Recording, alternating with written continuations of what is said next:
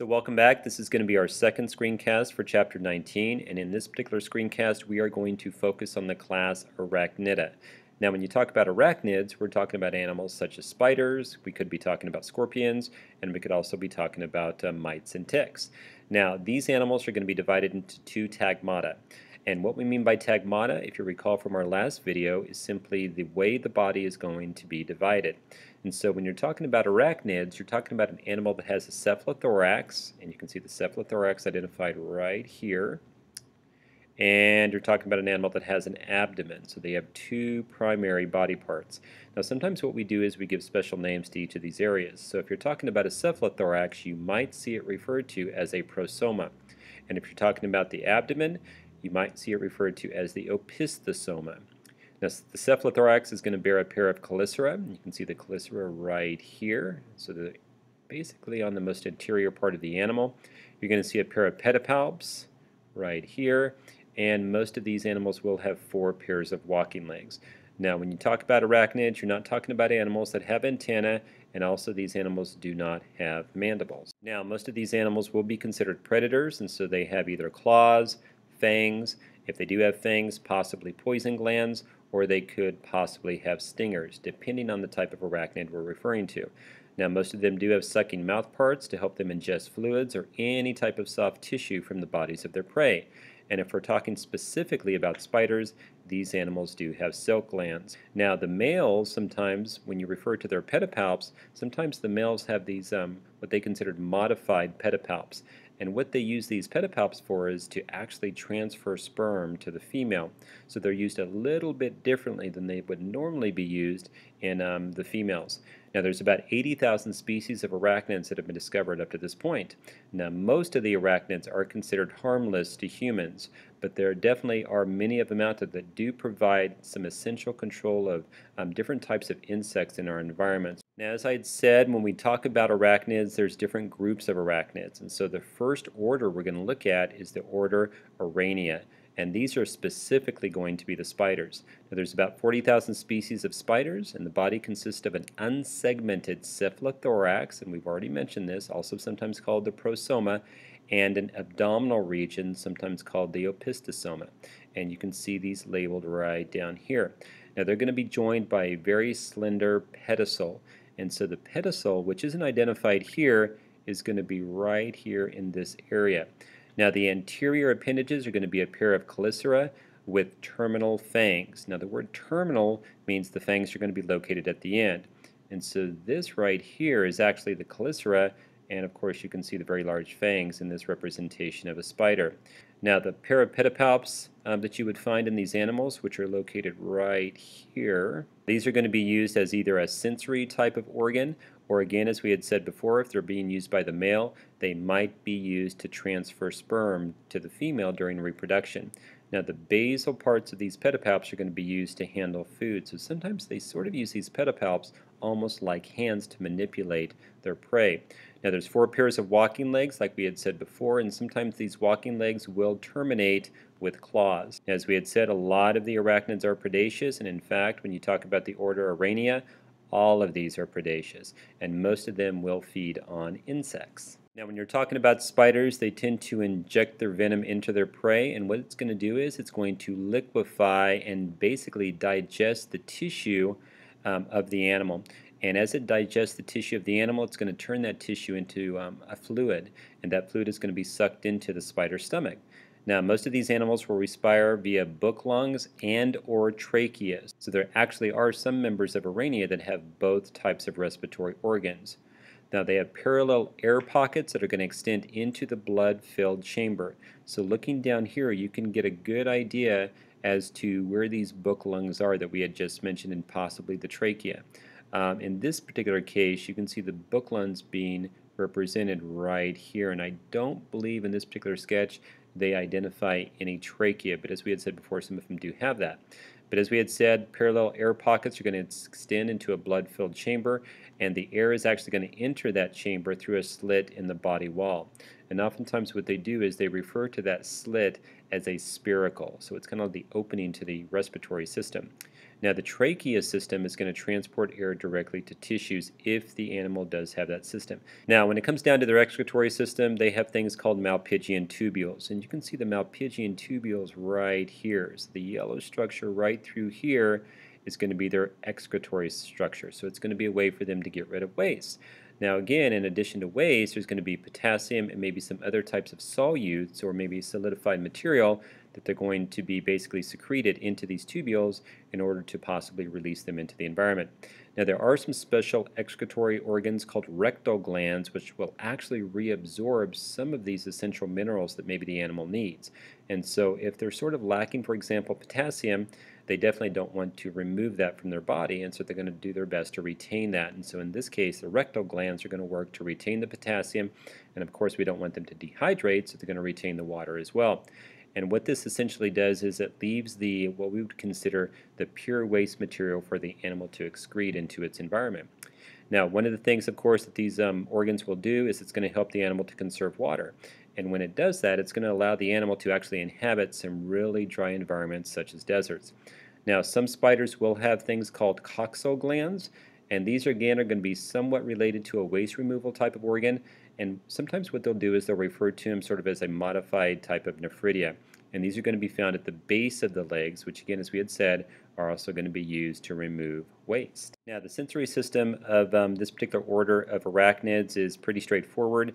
Oftentimes when you think about spiders, you think about spiders as having many eyes, and most spiders do have 8 very simple eyes, and they're primarily used to detect movement or form some simple images. But one of the big things that they're going to use to actually sense their environment is going to be their sensory setae. Now remember, the setae is going to be those very, very tiny bristles we had learned about back when we talked about the annelids. And what they can do with this is they can actually use these bristles to detect air currents, vibrations in their environment, and any other physical type of stimuli. Now, as we had said, when you talk about spiders, of course, they have a very elaborate type of web spinning mechanism. Now, most spiders will have between 2 or 3 pairs of spinnerets, and these are going to contain the silk glands. And when they actually produce the silk, it actually is secreted as a liquid scleroprotein. All right, and so we're talking about a protein type of material. And once it makes contact with the air, that's when the material is going to harden and form the typical web that we would recognize in the environment. Now, these silk threads are going to be extremely strong and they can stretch extremely well. And this silk is going to be used for various different types of reasons.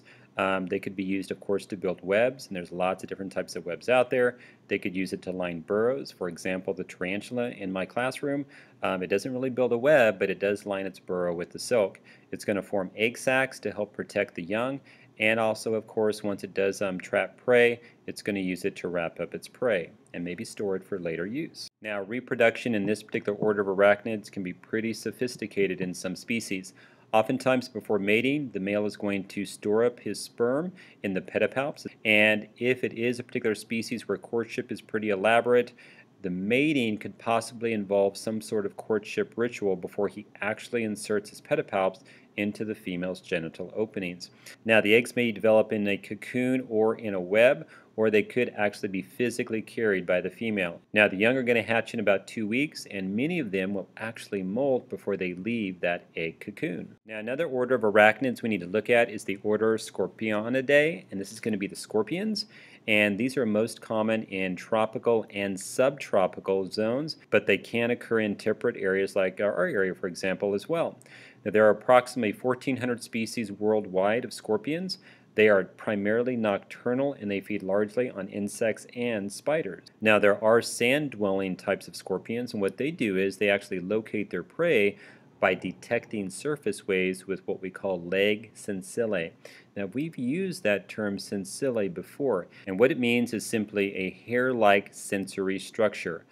Now, the appendages are going to be attached to the cephalothorax, and so again, if you look over here on the right, you can see a good representation of a scorpion, and it's really easy to tell where these appendages are attached. So this is going to be the area called the cephalothorax, and this is going to be the abdominal region of the animal. They're going to have a pair of medial eyes and 2 to 5 lateral eyes, and so there's going to be eyes basically medial, which means kind of towards the center, and then of course some eyes to the right and to the left of that line. Now the pre-abdomen is going to have 7 segments, and the post-abdomen is going to have a very long, slender tail of 5 segments. It's going to end in a stinging apparatus. Now under the abdomen are going to be comb-like pectines, and these are going to be used to explore the ground and simply aid in sex recognition between the different scorpions. Now the stinger, of course, is what we oftentimes will recognize on a scorpion, and this is going to be on the last segment of the animal's abdominal region. And of course it does have venom, and it's going to vary from a very mild venom to possibly a very dangerous type of venom. Sometimes people refer to the largest scorpions as having the mildest venom, and the smaller ones being the ones you really need to watch out for. Now, these animals tend to be either ovoviviparous or viviparous, and they produce between 6 and 90 young. So what we need to do is we need to make sure we recall the difference between these two words. Now, we've used ovoviviparous in the past.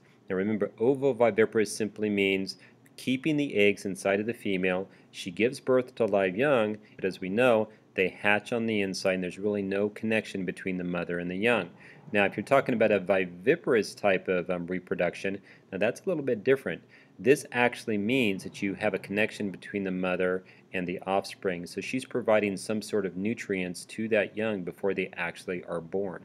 Now, some of these animals will perform some pretty complex mating dances, and in fact, in some species, the male will actually sting the female on the pedipalp or on the edge of the cephalothorax in a way to make sure that she recognizes him as a potential suitor when it comes down to reproduction.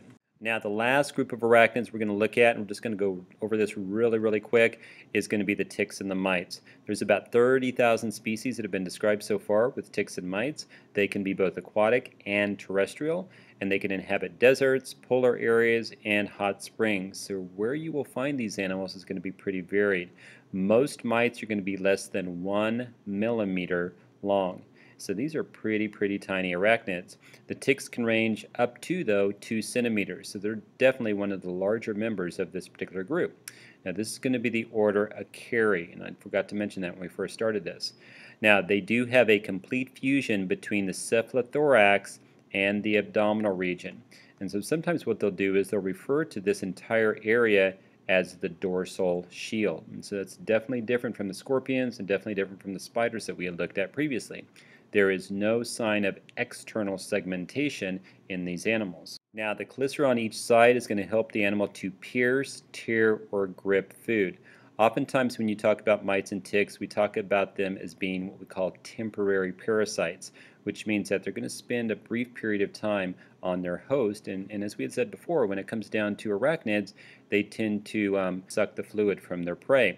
Now the other mouth parts are going to include the pedipalps, as we had seen in the previous two groups, with a fused base. They're going to have something called a hypostome, a rostrum, and then something called a tectum. So these are a couple of additional parts that we see in the mouth region of these animals that we didn't see in the spiders, and we definitely didn't see in the scorpions. Now to continue, adult mites and ticks are going to possess 4 pairs of legs, just like the spiders, just like the scorpions. They're going to transfer sperm directly to their mate, or they're going to use spermatophores. Again, a spermatophore is simply a packet of sperm, and the egg is going to hatch, releasing a 6-legged larvae form. And 8-legged nymphal stages are going to follow after this. So there's definitely going to be a little bit of a difference between that newly hatched larvae and what you're going to see a little bit later on. So that's going to finish up this second screencast for Chapter 19. Now remember, as before, please make sure that you've completed your screencast study guide before you come to class.